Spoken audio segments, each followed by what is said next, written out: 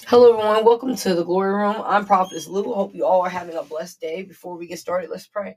Heavenly Father, we thank you. Thank you for life, health, and strength. Thank you for loving us and taking care of us. Most of all, we thank you for saving our soul. Father God, we ask you today to be with us. We ask you to help us apply the word to our lives. Father God, we ask you to help us be mindful of what you're trying to speak to us. Father God, give us ears to hear and eyes to see. Father God, bless the ones that are reading it and bless the ones that are hearing it. In Jesus' name, amen. So the verse of today is Philippians 4 and 11. I'm not saying this because I'm in need, for I have learned to be content with ever the circumstance. Subject, he's enough. Christian truths, I'm going to say it and pause behind each one to give you opportunity to say it if you like. God is enough. I am content. I am strong. I'm not worried. Sometimes when we eat, it's not enough. When we sleep, it's not enough. When we make our weekly, monthly, or bi-weekly check, it's not enough. We are never satisfied. We're always wanting more, looking for more, but when is enough enough? When are we filled and say, I'm content? Before I met Christ, I was never content. I was never happy. I was always looking for more and nothing wasn't enough. And as I allowed God to fill me, I realized that what I thought wasn't enough was. What I thought I wanted, I didn't need. And what I truly needed was God, and I needed his love to complete me through and through. What do you have that's enough? Is there enough food in your cabinet? Is there enough money in your account? God wants us to be filled with him and allow him to be enough. Can you do that? Can his love, grace, and mercy be enough for you? If we let him, he can be plenty. He can give plenty. He fed the Israelites and gave them water. Also ensured they wouldn't need any new shoes because they never wore out. He made sure their clothes never tore because he's a good provider. He's always been and always will be good enough. God always ensures we have what we need, and he's asking us and telling us he's enough. Do you believe that he's enough? Exodus 14 and 4. Then the Lord said to Moses, I will rain down bread from heaven for you. The people are to go out daily and gather enough for that day. In that way, I will test them and see whether they will follow my instructions. See, he rained down bread from heaven for them. And each day they were able to eat and they were able to be full and be content. But like all humans, it wasn't enough. Numbers 11:1. One day the Israelites started complaining about their troubles.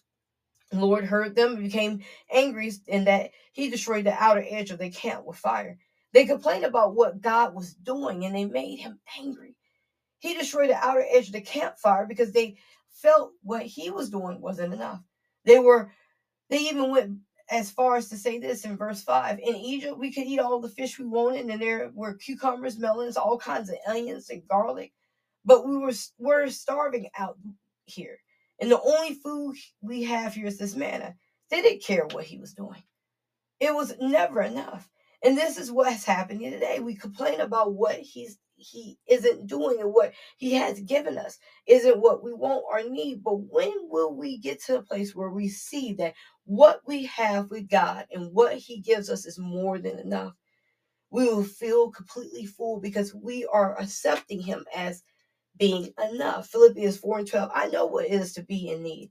And I know what it is to have plenty. I have learned the secret of being content in any and every situation, whether well fed or hungry, whether living in plenty or in want. That's why Paul says to be content with what you have, to be content with what's happening in your life, because when God provides, he provides according to his riches and glory. If we go based on our wants and our needs, we will always get it and we still will complain.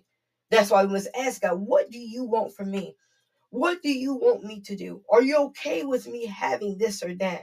Sure, he wants us to ask, but we need to make sure what we are asking is what he wants for us. So let me say this. There's nothing wrong with wanting more in life. It's nothing wrong with saying, I need this or I need that. But what we don't want to do is not be okay or content with where God has us at. Because some of us are in a season in our life of growth. Right now, God is trying to show us where we need to be and what we need to do. Many of us don't want that because it requires change. It requires giving more of ourselves to God and letting go of our idea of more. Today, God is asking, if I am enough, if you are content where I have you, can you walk in the season that I have placed you in? To walk in this season, we must learn to rely on him, to be okay with what he wants of us, and hear him and fully listen to what he's saying. To grow, we must learn to be watered. To be watered, we must sit still. Being content shows growth. It shows that you're relying on God through it all. And that's how you can do this, through his strength. God loves us so much and wants us to trust him through our ups and downs, and every day isn't going to be great. Every day isn't going to be worse. Isn't going to be a horrible day. But every day with Jesus will be complete because we are doing it with him. Learn to be content with your season. Prayer. Heavenly Father, thank you so much for everything. Lord, we ask you to teach us how to be content. Lord, give us more of you and help us to accept how you are watering our lives.